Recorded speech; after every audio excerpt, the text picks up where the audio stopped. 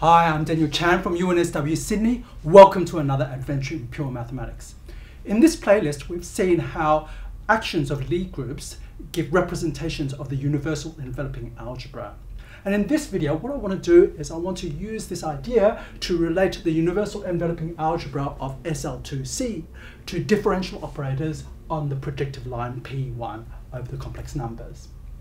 Okay, so to do that, let's set up our notation here. So SL2C, that's going to be the Lie group we're looking at. In fact, we want to think of this as a complex algebraic group. So it's not just a real manifold with a compatible group action, it's actually a complex manifold, the compatible group action, okay? And so this, of course, naturally acts on C2, say with variables x and y. And since it also commutes with a scalar multiplication, it also acts on P1, the projective line with homogeneous coordinates x and y. And perhaps a better way to see that is that there's an equivariant map. So how do we construct this P1 here? Well, the way we do that is that we take a quotient of C2 minus the origin point here. Okay, and then we have a quotient map phi. And what does that quotient map do? It sends x comma y to just the ratio x to y. So the projective point with homogeneous coordinates x and y. Okay, so this is an equivariant map. And so since it's an equivariant map, you also have SL2C acting on this in the natural way. Okay, so let's remind ourselves now about the Lie algebra of this. And remember the Lie algebra will also act on this C2 via differential operators, okay? And if you're looking at that action on C2, how does it work out? So remember, this is three-dimensional over the complex numbers, so we can pick three basis elements, E, F, and H. And the way you write those differential operators, it's quite nice. It's E is x d dy, F is y d dx, and H is x d dx minus y d dy. Okay, so that's a very, very simple way of looking at that. Okay, but you've also got an action of SL2C on here as well. Okay, and it'll be compatible with the action here because this is an equivariant map. So you can also look at differential operators here. Okay, so let dP1 be the ring of global holomorphic differential operators on P1. Okay, and then what we'll have, since this SL2C acts on here, there'll also be a representation of USL2C via differential operators on P1. So in other words, a algebra homomorphism from the universal enveloping algebra of SL2C to differential operators on P1 like that. Okay, and the natural question is, well, what is this map? Okay, so we're going to have a look at that, and it's quite simple to see what goes on, and we'll do the calculation right here. Okay, so the easiest way to think about this is to just think of this projective line as just the usual complex plane with a point at infinity attached. Okay, so that complex variable I'll call z, that's going to be y divided by x. Okay, and this will be the affine patch away from z equals infinity. So this is the whole of the projective line minus the point at z equals infinity. So we'll just look and see what happens there. Okay, so it'll turn out that what the behavior there will tell you the behavior on all of P1. Okay, so for example, we have this element f inside SL2C. Okay, so it's inside the universal enveloping algebra as well. And you can say, well, how does that f act on some holomorphic function f of z like that? Okay, that's a natural question to ask. So let's compute this. So since this is compatible, we can use this setup here. F is just y d dx. And you're applying this differential operator to f of z, which is z is y on x.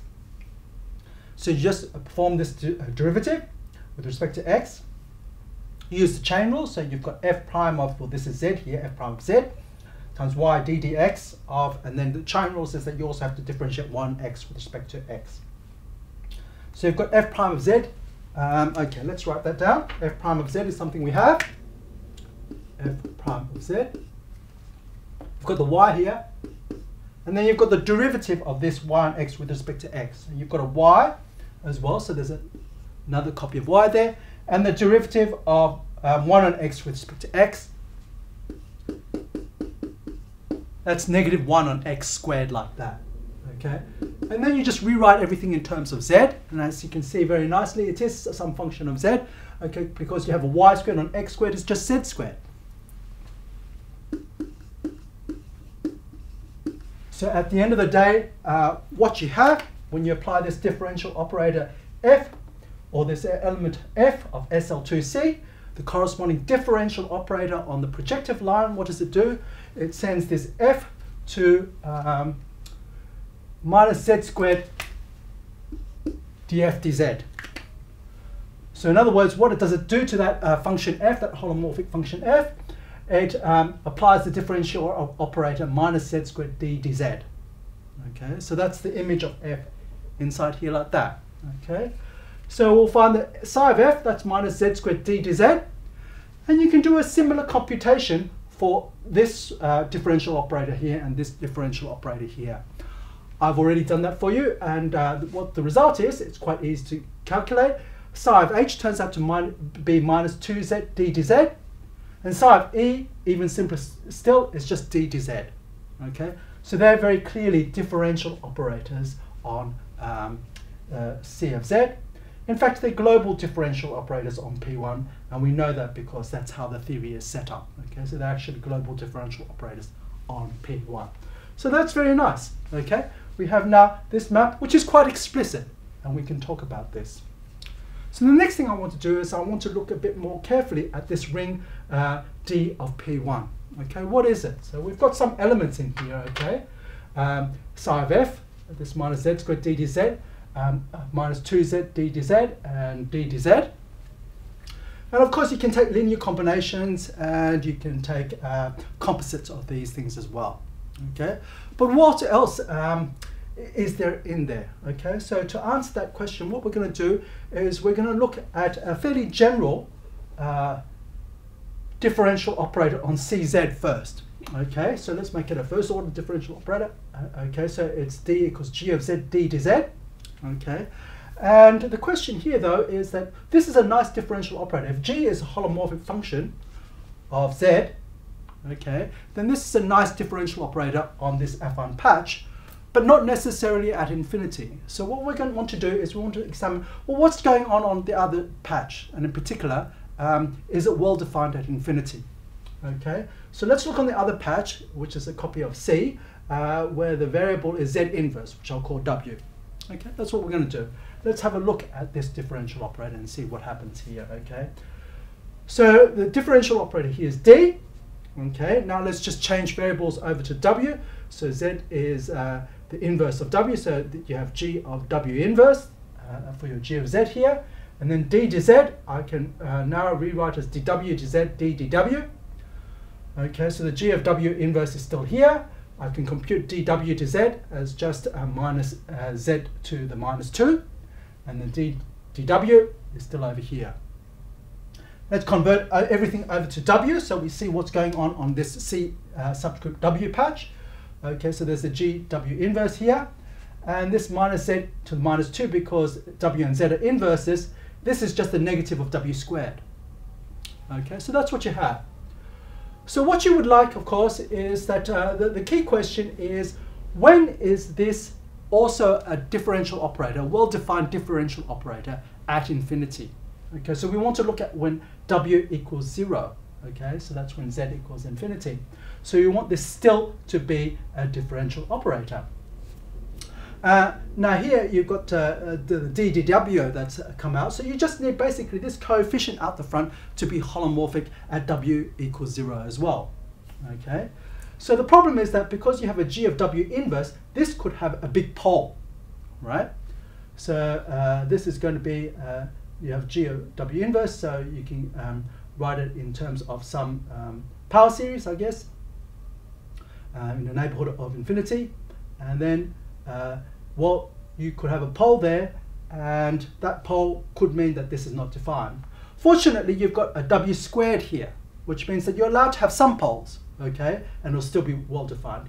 Basically, what this is saying is that because there's a w squared here, as long as your pole has order at most 2, this will still be well defined at infinity, at z equals infinity, w equals 0. Okay, so that's the upshot of this little calculation here, is that when is this differential operator on CZ also well defined at infinity? It's also well defined at infinity if the pole of G at infinity is at most 2. Okay. So what that means is that what is g of z? If the order of the pole at infinity, the order of the pole at infinity is just basically means that it's just the degree of the polynomial. It has to be a polynomial, and that polynomial has to have degree at most 2. So in other words, that g of z is just has at most degree 2. It can be quadratic, linear, or a constant term. Okay, so they're the only possibilities for differential operators of this form, first order differential operators. Okay. But that, so I'm excluding the constants, just the functions here, to be inside here, to be globally defined. Okay. And what's interesting when you look at this is that, well, actually, we've seen all of these differential operators before, okay, more or less, because, well, if you have just a2 equals -1 and these two are both 0, we just get psi of f here, okay. And to get the term which has a z term here, but the others are 0, you can use psi of h. Okay, so that gives you the z d dz. And to get the d dz term, which is given by non-zero a0, when the other two are 0, you just use psi of e. So in other words, every such differential operator of this form here, every such global differential operator, is just a linear combination of these. And so since you can combine these, okay, you can also look at products of these, what you'll find actually is that there's a surjective map. This map here that we want to study is actually a surjective map from the universal enveloping algebra of SL2C to the differential operators on P1. Okay, so you have this very nice relationship between these two. Okay, and this allows you to say a lot of things about this. So immediately, okay, for example, it means that if you have any module over this ring of differential operators, that'll give you a module over here. Okay, and because this is surjective, the relationship between the module theory here and the module theory here is quite strong. Okay, more precisely, the modules here correspond to the SL2C modules, which annihilate the kernel of this map. So it's also good to know what the kernel is, and this is something that you can calculate. It takes a little bit of work to do so, but it turns out it's generated by this central element here. Okay, and that central element is the one which is actually quadratic. Okay, it's a second order differential operator. Okay, and it's given by h squared plus 2h plus 4 times fe.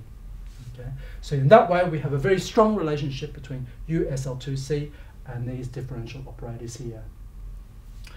Unfortunately, that means that this differential operators on P1 only captures the part of the universal enveloping algebra where basically you've modded out by this ideal here. But there are ways of modifying this, so twisting the construction here. And what that will do is that you still have a surjective map, but this kernel changes. So you can look at different parts of the universal enveloping algebra that way. And that gives rise to a very interesting study of twisted differential operators and using that to study the universal enveloping algebra of SL2C. I hope you enjoyed this adventure in pure mathematics.